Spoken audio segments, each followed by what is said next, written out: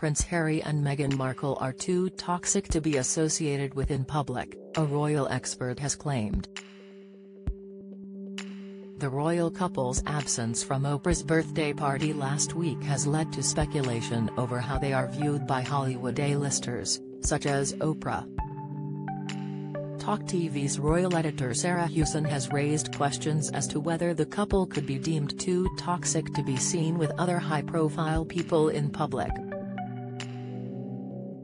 Speaking on Sky News Australia, Ms. Hewson said, "It was thought that they had a big cohort of celebrities supporting around them."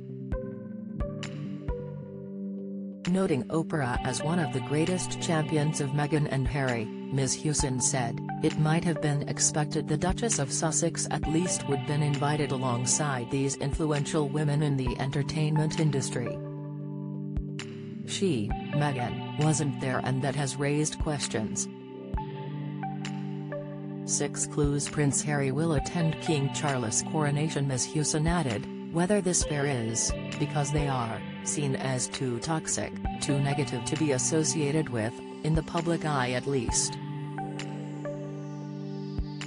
She concluded, "Perhaps behind closed doors, celebrities are still waiting to associate themselves with them." Guests at the star-studded birthday event included Kim Kardashian and Jennifer Lopez. Some of the stars in attendance shared photos from the night on their social media platforms.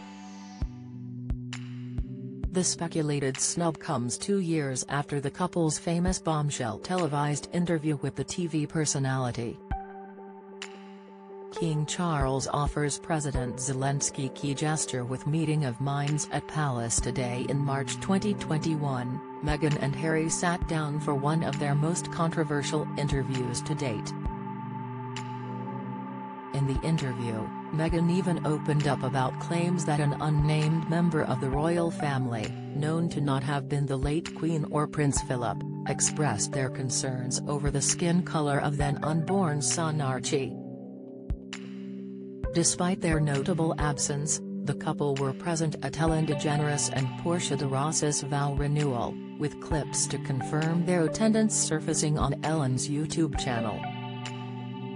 Meghan and Harry's appearance at Ellen and Portia's event marks their first since Harry's book was released last month. Despite his televised interviews to accompany the release, Harry has kept a low public profile.